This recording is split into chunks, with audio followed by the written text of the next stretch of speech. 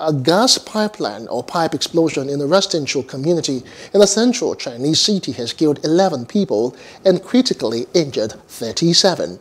A total of 144 people had been evacuated following the deadly accident in the city of Xi'an in Hubei province by 11 a.m. State media said rescue efforts are underway and the cause of the explosion is under investigation. Hello, hope you enjoyed the news. Please do subscribe to our YouTube channel and don't forget to hit the notification button so you get notified about fresh news updates.